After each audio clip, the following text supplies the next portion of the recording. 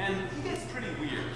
I mean, yeah, you get people walking, you get people running, you get people throwing things, you get people walking upstairs, Then he starts getting into like nude women picking up babies and tossing water over their shoulders and stuff like that. Really worth looking at. Muybridge. And actually, he was crazy. He was documented he was crazy. He got in a stagecoach accident, got a head injury in the 1860s, I think. And he started changing his name. His given name was Edward, spelled normally. But he started changing it to Ed Weird. Okay. So modern photography is born with the fast shutter and that sort of crisp print that Muybridge is doing. But even into the early 1900s, people are still practicing this sort of soft, pictorialist style.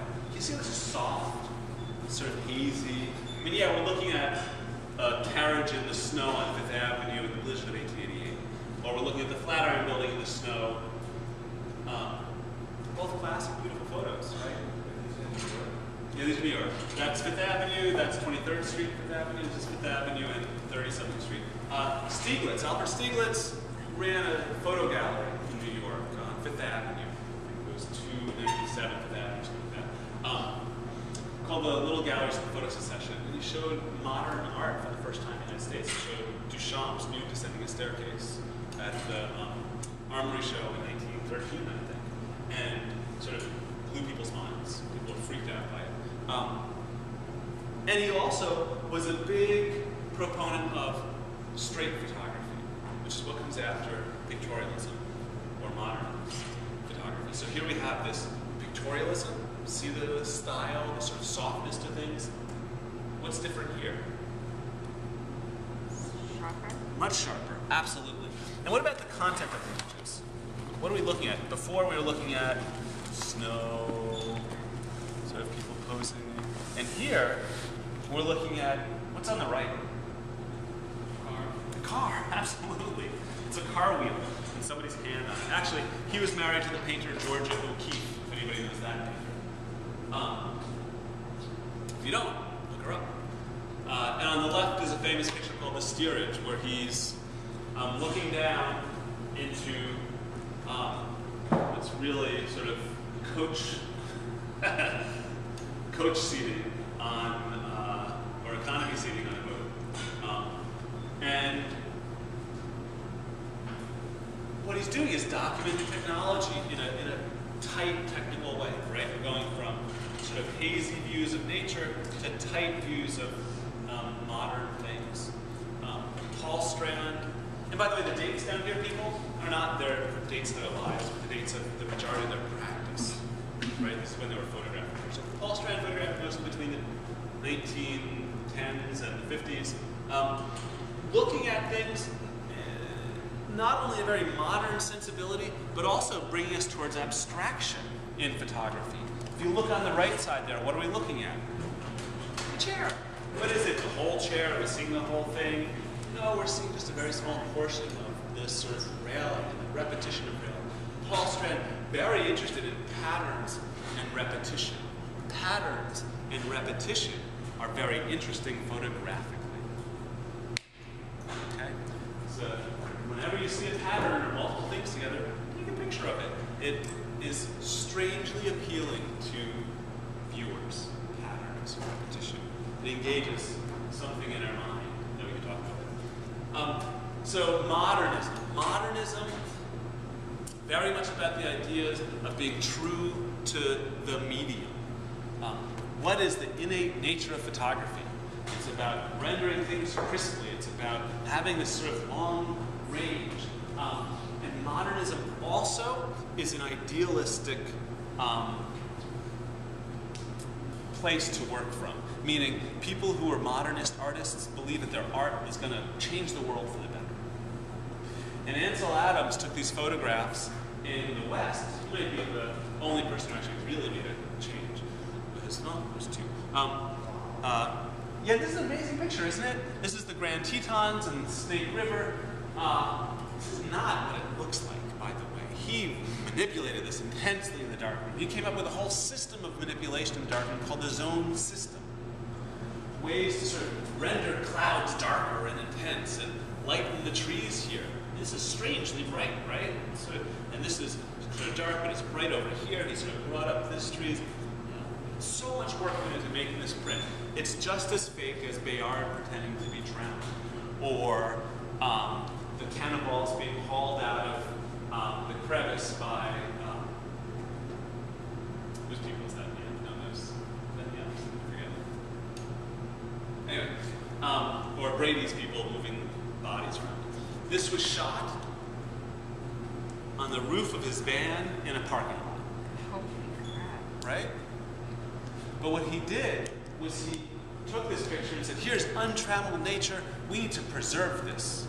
And he worked with the Sierra Club and brought these pictures to Congress, and they set up a bunch of national parks based on, and expanded other national parks based on really the effect of Ansel Adams photographs. Early Photoshop, and we'll do that in the darkroom. Burning and dodging, filters. So in this idea of being true to the medium, Walker Evans is a photographer who stands out as being very influential and being very amazing in his practice, really. Walker Evans was hired by the United States government during the 1930s to go around in the South documenting rural poverty and American fortitude. And he went around and did that. He got into people's houses that were desperately poor and took pictures of their homes, which were surprisingly clean and well kept, or there's sort of like this whole sort of like propaganda purpose behind these pictures of making people feel like they can make it through the Great Depression. And so in this picture, you see a woman on the side in a rocking chair, and here's her home. What's her home built out of? Looks like cardboard and ads mostly, right? Or here's the drain board of this kitchen, I think, where you have the silverware of the whole family right here. They have, it looks like 3 forks, a knife, and 3 spoons. Oh, wow. So people in very desperate streets, by the way, this work was paid for by the federal government, the Farm Security Administration in the 1930s, and it is available for any of us to use in any way that we want on the Library of Congress website. Dorothea Lange, another great photographer, going around in the 1930s documenting poverty. This picture, which I think was 35, 36, it's an image of a woman who, Dorothea Lange was driving across the West, and she saw a car on the side of the road and walked up and took picture, and we actually have the contact sheet of her previous images to this. This is a family who had just sold the wheels off their car for food in like Oklahoma, trying to get to California. So tough stuff, but really sort of amazing. Amazing. It wouldn't be the same in our memory without the picture, right? So back in Europe, about the same time, we have this guy, August Sander. August Sander, very much looking at that portraiture of Brady or Nadar, and thinks to himself, this is Germany, between the wars, right? Now between World War I and World War II. In Germany, it was a flourishing place at that point. Very diverse, very intellectually, it was the intellectual center of the world. And Sander decided that he was going to categorize, he was going to take pictures of every type of person in Germany. And so here's a pastry chef, here's a bricklayer, and that's what he titled it. He went around taking pictures of people in their place of work or of life, in a way. And so here's 3 blind schoolgirls, a furniture varnisher, 3 country gentlemen, circus performers, 2 peasant twins. Just a close look at this. This is a very influential picture. Very influential picture. A young soldier, which gives me shivers still, right? Because this is 1928, 29, before the rise of the Nazis, who did not like Sander's work, right? They said, no, Germany is not diverse. Get out of here. Get all your work out of here. He escaped, actually, with his work. Not him. I don't know what happened to him. I mean, the funny thing is, right, you hide the insignias, what does he look like? A farm boy from Iowa, right? And he doesn't know what he's about to get into. Here we go. of the peasant twins, take another look at. I just want you to remember it. I'll show you some stuff that reflect it in a second. Okay, August Sonder, cataloging, going out and finding that inner truth, but outside, in bringing the camera now to people, right? And cameras at this point have gotten to be about this size, and they do have a click on it, click, click, click. So he was going maybe with a tripod, taking pictures of people wherever they were. Film was around. He was able to sort of take multiple pictures before going back to his dark room. In the 1940s, the Germans kick out Sonder, but they also invent 35mm film. And the handheld camera. Henri Cartier-Bresson takes this camera, goes out on the street, and starts taking pictures, stop motion on the street, which couldn't have been done before this time. And Cartier-Bresson coins the term the decisive moment. The decisive moment is that moment when a camera captures a split second that describes everything before and after, succinctly and beautifully and well organized. And what's happening in this picture? Right here.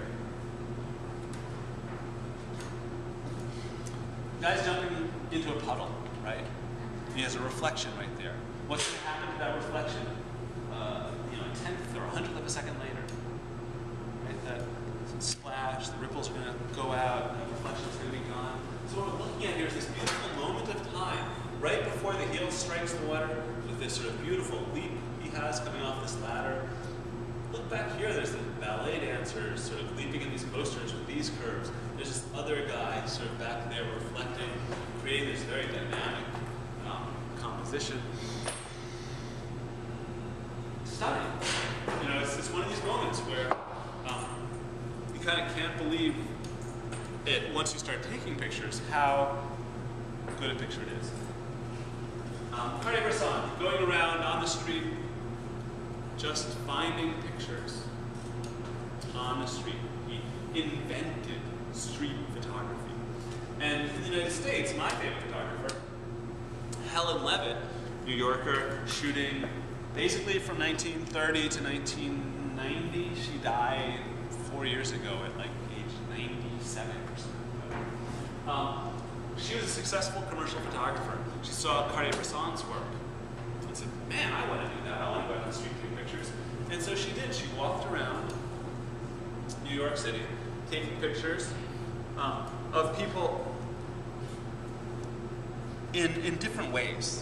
She would not only take pictures of people like this, right? She'd go up and be like, oh, picture. She'd also use tricky methods to be surreptitious. One thing she used was a little mirror at the back of her camera, so she could stand like this and take a picture facing that. With the camera, you know, she'd be standing like this and looking that way, but taking a picture that way, right? And that's how she got that picture of those gangsters on the stoop.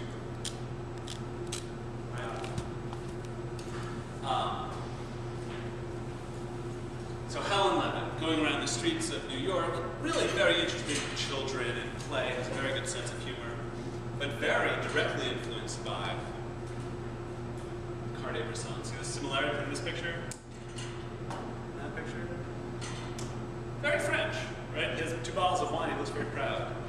Very American. She has 2 bottles of milk and is walking by a very pregnant teenager back there. Wow, who does not look happy? But that adds like this sense of humor, right? Moving on in time, another huge influence in photography is this guy, Robert Frank. Robert Frank, a Swiss, what do you call somebody from Swiss to a Swiss citizen? A Swiss guy. Driving around the country in the 1950s. 1950s, he's still alive, by the way, he's still working. The 1950s, in popular portrayal, was sock hops and, I don't know, guys wearing t-shirts with cigarette packs rolled up and driving around cars with big fins, and, you know, sort of post-war ambulance is what's portrayed popularly. Robert Frank, the Swiss guy, comes around the United States and sees desolation. He sees a very cold place that's devoid of a lot of warmth. I don't know, I'm sort of repeating myself. that's really what he's talking about. And very segregated. And he goes around documenting that in the 50s, which honestly brought about a lot of sort of attention in negative ways. Everybody hated Frank's work in the United States in the 50s because it was so contrasting against what people were thinking of themselves. The last modernist photographer I'm showing you is this guy, Sebastião Salgado, who worked with the UN as an accountant and went around these really troubled places, Brazil, gold mines in Brazil, or famine in, I think this is Eritrea. And making these beautiful pictures of these horrible situations, right? And we've all seen pictures of malnourished kids in color up close with flies in their eyes and their big pot. You know what I'm talking about? Like that, like, and it's so intensely painful to look at, you can't look for long, right? You're just like, oh, that's terrible, what am I doing? Salgado's idea is that you entice the viewer to keep staring at this horror, and they'll attach themselves to emotionally and, you know, respond to it in better ways. So here we have this sort of very beautiful portrayal of people that are starving. Or here we have this very beautiful portrayal of people that are working in this, you know, really inhumane situation in the gold mines in Brazil.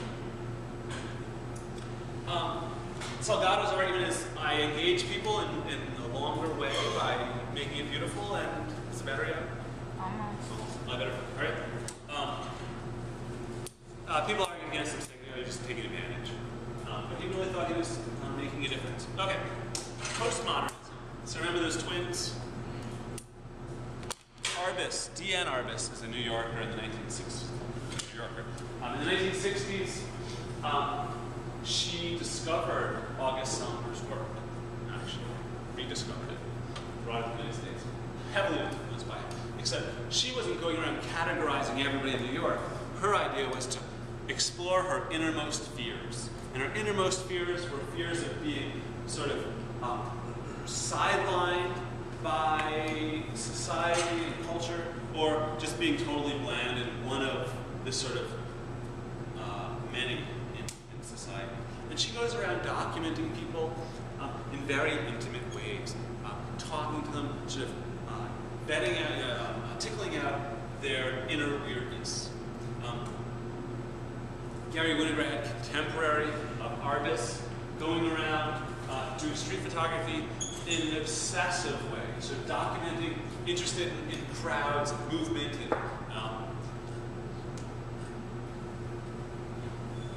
and incessantly going around and finding crowds, basically. And there were a lot of interesting crowds in New York, but Dallas, or LA, in the 60s and 70s. Lee Friedlander's the third photographer, actually, of Arbus and Winograd to have been included in this show at the Museum of Modern Art in 1972 called New Forms. Friedlander takes this idea of like beautiful composition that those like modernists and pictorialists were using, and says, forget composition, I'm going to put lines right down the middle of my picture and talk about sort of how society is so schizophrenic and modernism is so lost. So you make these compositions where these typically vertical elements and stuff on one side contrasting with the other. Right? Here's that vertical element. Here's people walking around. Here's people, or a slouching guy in a slouching inflated. I'm going to skip Martha Rosler. Cindy Sherman is maybe the preeminent postmodern photographer, and in fact, right now, opening last weekend is a retrospective of Cindy Sherman's work at the Museum of Modern Art that I recommend everybody go to. She did self-portraits.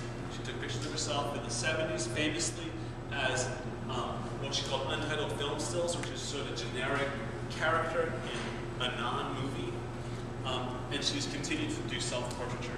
The idea of postmodernism as opposed to modernism, another difference is modernism, people are going out into the world and discovering things and pointing things out. Postmodernism, people are coming back into their homes and talking about themselves and their own quirks and weirdnesses. Samaras, every picture of his is a self-portrait. Sally Mann, most famous for her pictures of her family in her backyard. In the 80s, Sally Mann was one of the last people to get federal funding directly as an artist. And because of her work and a couple others, a bunch of senators freaked out. They called her work child pornography, right? She had naked pictures of her kids, or nudes. And does anybody remember Jesse Helms? He was a crazy guy from North Carolina. Freaked out and defunded the National Endowment for the Arts. Basically, said, you know, this can't exist. You're talking about sort of collaging people together. Paul Smith is doing that in Photoshop now, very interestingly, talking about either football culture in England or war. These are all him fighting himself with his Love Me, Hate Me series or his Robbie Williams series. And today, in this very postmodern aesthetic, we have a few photographers that sort of stand out. This guy, Gregory Crewdson, taking the aesthetics of cinema and using that as a way of making photographs. So he's really talking about sort of suburban dystopia in his images. But what he does is he gets a town's permission to shut down Main Street, hires a crew of movie lighters, gets a guy to operate the camera, and has a whole movie set, basically, just for a single photograph. And I'll show you a video of him working on something. But these images, and also he's hiring actors and actresses now to be in his photographs. But his images have always sort of just escape understanding. You're always wondering, what is going on? And I think the reason why he's hiring actors and actresses now is that they can get that expression that is inscrutable and keep it on their face while he takes a picture with 1,000 people around. It's actually hard to do, to pose in front of the camera. We're going to talk about what it feels like to be in front of the camera, too. We don't talk about Lux. I'm going to talk about Renegade Easter right now, and that's going to be the end. Renegade Easter is my favorite photographer. She does portraits of people in moments of transition in their lives. So here we have the transition from childhood to adulthood. She is going around the world taking pictures of pre-teens on beaches, which is a very vulnerable place for a kid, right? They don't have a lot of clothing on, yet they're very self-confident in a way that they, you know, sort of makes them seem not vulnerable, right? The way she photographs these kids is interesting. She shows all her photographs. Horizon line shows us the height of the camera. Horizon line is the line at which our eye or our camera is located. So where is her camera located in relation to her subjects? Yeah, mid-thigh or lower. So she's taking pictures like this, and she's getting down close to the ground, visually raising up her subjects to a pedestal and saying, you know, notice this, look up to this situation. Here's a work, actually, there's more that have gone from this, of the transition of this refugee from Romania to the Netherlands, which is where Renegade Easter is, every 2 years. And this last picture is, like, honestly, from 1997, so there's more. And what I'm going to stop with today is this series of images that she did of women who had just given birth in clinics in the Netherlands, holding their freshly hatched children. I don't know what to call it. It just came out. How do you talk about babies that just came out? So here are women in a very transitional time, right? She's talking about moments of change. What's a bigger change than that? And also talking about strength and vulnerability, right? With the tweens and these women, very vulnerable. I mean, they're nude. They, you know, probably can't run if they needed to, but they look very strong, right? In that same moment, and that difference there, very interesting. We can't see the horizon here, but you can tell because we're looking up at their elbows. That once again, she has the camera low and is looking up at these people. Okay, so nothing in the history of photography. It's a slight sampling from here and there. Throughout the semester, we're going to look at these photographers more in depth and other photographers. Okay? What do you need for next class, people? Email me and paper if you can get it. Start looking for a shoebox, find cameras. Bring objects, exactly. Bring objects that are translucent, that you can fit in your pocket. Okay? See you next class. Oh, I made it. Look at that.